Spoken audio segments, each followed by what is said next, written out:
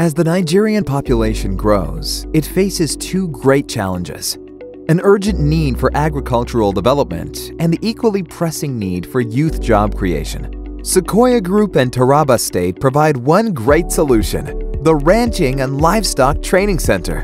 Operating in Nigeria for over a decade, the Sequoia Group is an agri-development company using advanced Israeli Agritech to implement farming turnkey solutions for local governments.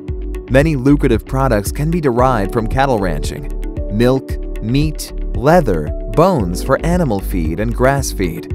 During the intensive program at the training center, Nigerian youth will learn how to grow grass for cows' feed, milk cows, slaughter them for meat, skin them for leather, and use their bones for animal feed.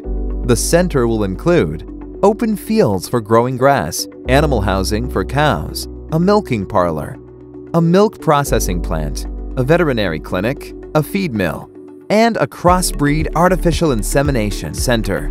Youth participating in the project will come out with the knowledge and skills to venture into the ranching industry and start their own small ranches. The Nigerian cattle industry has great potential that is currently underdeveloped. Nigerian cows produce just 2 liters of milk per day, compared to Israeli cows, which produce up to 42 liters daily. The new know-how will enable the students to produce 20 liters per day. The Sequoia Training Center will upgrade the genetic potential of local dairy and beef breeds to increase both local productivity and exports, as well as create new jobs and improve livelihoods. Join us